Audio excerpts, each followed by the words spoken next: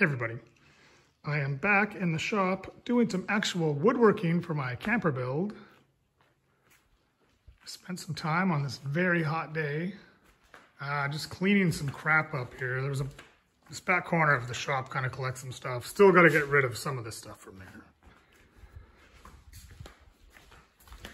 And then I also emptied a bunch of stuff out of the camper itself. A couple more things to go. This wood can mostly stay. I'll be processing this momentarily. Stuff can stay for now. Yeah, I just found this whole pile of crap and that crap over there. I always had to move it out of the way anytime you wanted to work on it. So a lot of days you'd be like, oh, I don't feel like emptying it, or there's already, this is a production shop. So there are actual work items in here. Can't just have my crap in the way constantly. So yeah, I have some work to do on the interior ceiling panels. That will probably be tomorrow. Today I'm getting all the trim pieces prepared, or most of the trim pieces prepared for the exterior, and I'm going to start with the under wings and under the cab and the front first. So that is what I'm going to be doing at the table saw right now.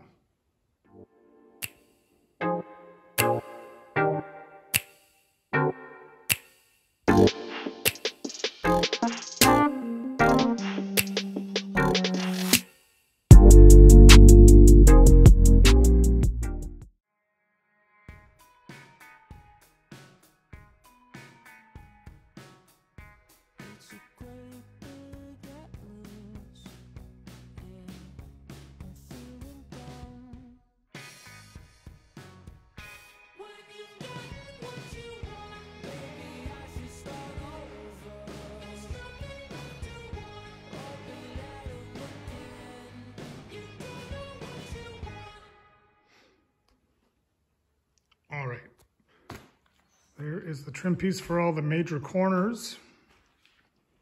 For the under wings, I got to mill up a bit more stock.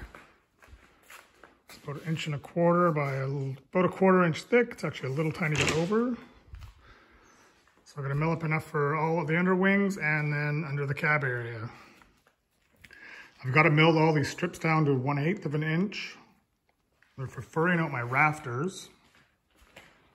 A little bit more room for my insulation, and also some construction adhesive on both sides. So those will be going on. These are actually my interior ceiling panels.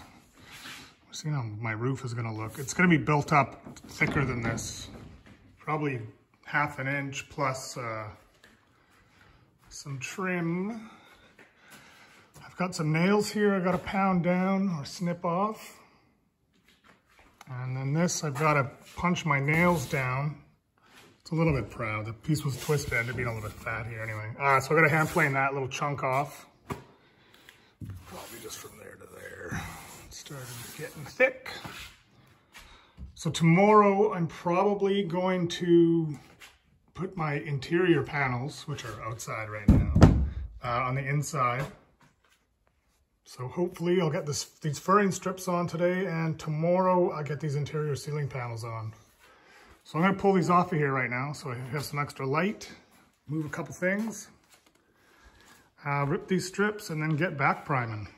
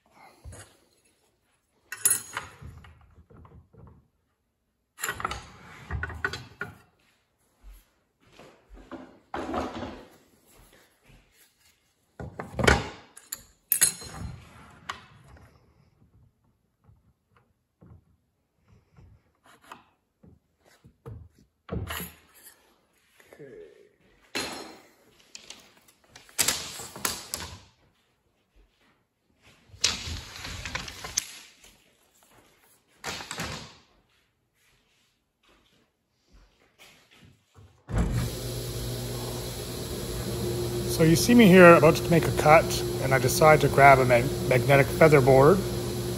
Keep over in the dust collector there. So that will keep my pieces tight against the fence. And I'm just pushing them in until they're a little over halfway, and then carefully lifting them straight up and then flipping them over end for end with the same side against the fence and pushing it through to finish the cut. And that way I never have to pass over the blade, even with a push stick. And my hands are pretty much always behind that magnetic featherboard you see sitting there. And for furring strips, the results were good enough. They were satisfactory.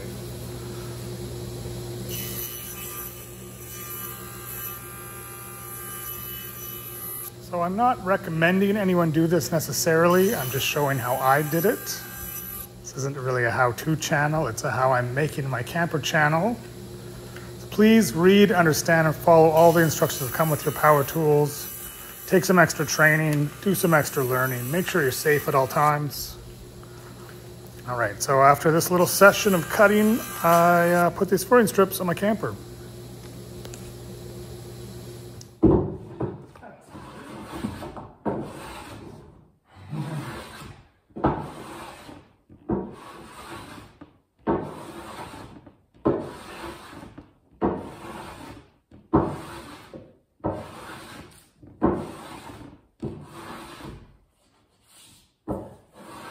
So I had a couple nails in here before the glue was done.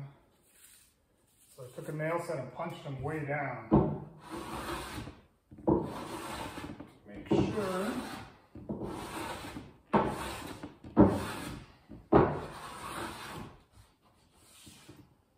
We damage it.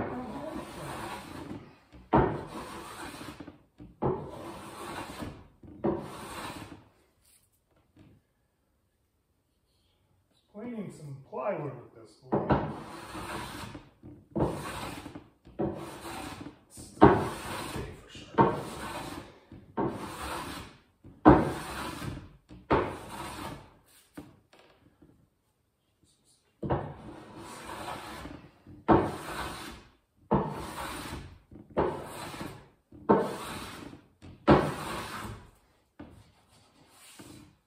Still quite fat.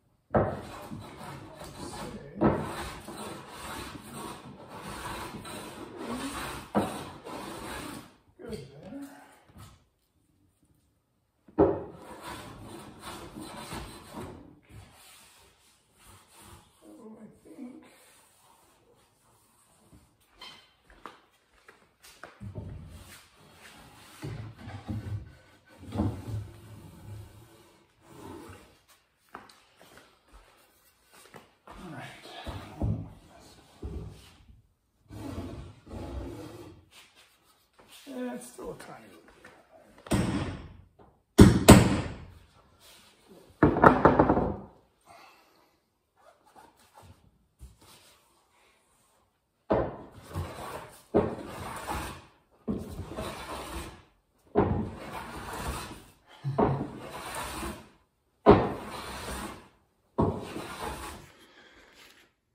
Okay, I'm just going to clean up these shavings.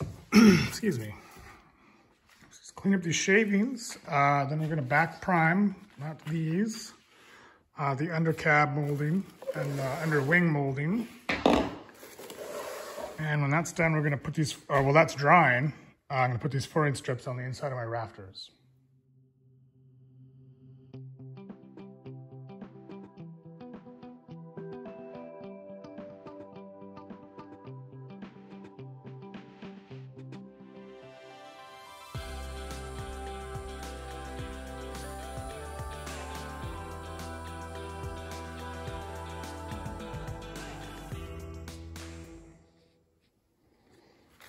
Okay, so I got a first coat on my primed moldings. While that dries, although it's probably already pretty dry. I'm gonna put on these furring strips on my rafters. So I laid them out here so I can just lay a little bead of yellow glue.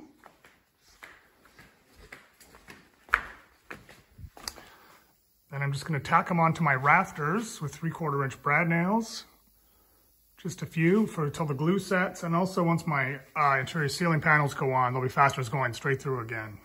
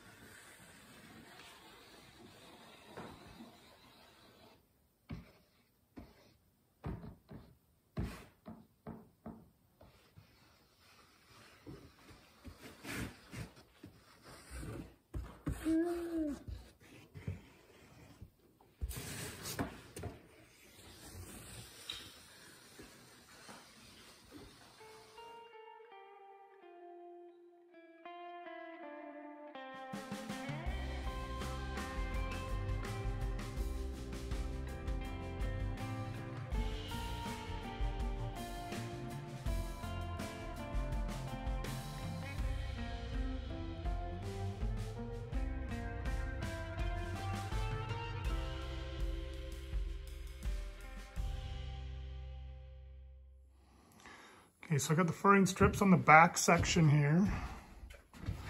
Just got to do it up here in the cab over. It's kind of awkward working up here. I'm actually not looking forward to a few tasks that will be coming up in the future. Sorry, yeah, you can't quite sit up in here. It'll be fine once it's an actual bed, but there's quite a bit of work. It's going to be a little bit cramped. Anyway, so yeah, I got to get the rest of these strips on. And then I'm going to give my molding another coat. I think I have to dig out the molding for the front here. This and both of the under wings are going on first before the sides and the front. So waiting for my primer to dry. I just filled in a few framing pieces for my paneling to land on, as well as that piece at the top under the arch. So I've got my furring strips on all the rafters. My insulation is square styrofoam. By the time I got the paneling on, I think it was going to be a little bit tight, especially with some glue in there. And I didn't want the styrofoam to create little flat spots and make it like a faceted curve. So anyway, I just put myself a little bit more room.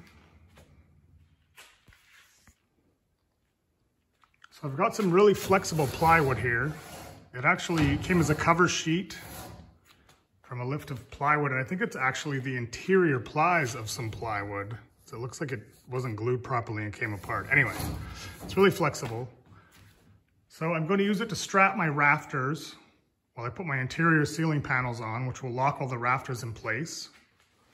So I won't have to put any blocking in. And if I put the interior in first, it will strengthen it for when I put my roof panels on, because they're marine grade, 1/4 inch plywood, and they're quite a bit stiffer. I did a test, they do bend, but it was putting some downward pressure on these. So if I get my interior arch first, it should shore it all up. I'm also going to use this piece to measure. Actually, I can take off this stuff out of here. I have to lower these. I put these on to help keep straighten the walls while I did this process, but I'll have to lower them down. I'm going to use this piece to measure my interior panels. So instead of messing around with the whole sheet, I can just use a little strip to get my length. So that is what is going to be happening next. So I just strapped the roof to prevent side-to-side movement while I put my interior ceiling panels on, which I'm just setting up to cut.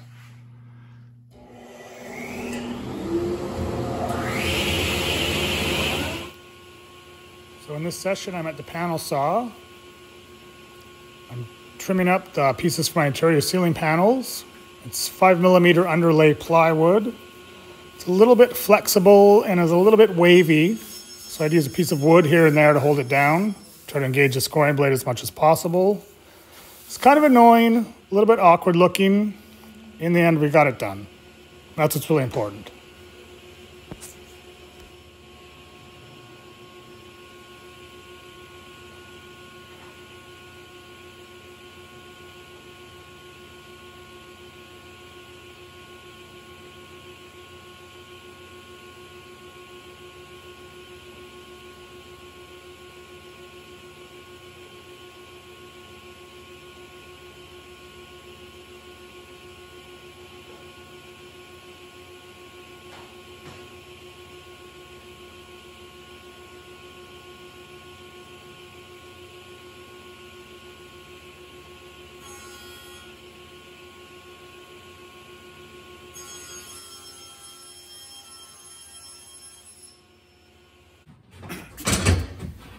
here I am putting my interior ceiling panels on, or one of them.